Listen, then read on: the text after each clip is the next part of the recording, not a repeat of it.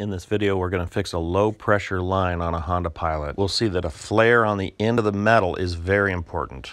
Where the metal and the rubber tube meet, this connection's got to be secure. Sometimes a clamp is not enough. You need a flare on the end of the pipe. And there's a couple different clamps you can use. Here you can see when we pull this pipe off, it's smooth on both sides. We'll clean it up to get a little closer look. You can see this one's not even round, it's crushed a little bit around the end. With the back end of a drill bit, we'll round this back out. Now that it's round, we'll put a little flare on the end. This flare will help hold the hose in place.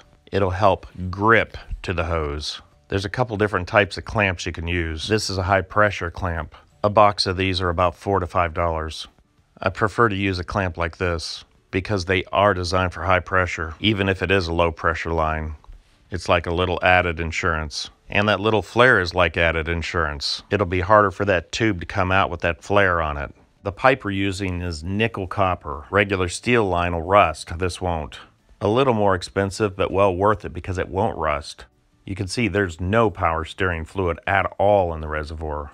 Hondas do require a different power steering fluid. It's got to say Honda. You don't need Honda Genuine, but it does have to say Honda. To fill this system back up, it'll take 1.2 quart. That's 3 of these 12-ounce bottles. Pour some in, start the car, move the steering wheel, work it in. And check for leaks, make sure there's no drips.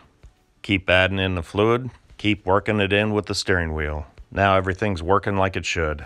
As you work in the fluid, you'll see the fluid level stabilize. Once you've got everything topped off, just keep checking for leaks. I usually give it about 5 or 10 minutes just to make sure.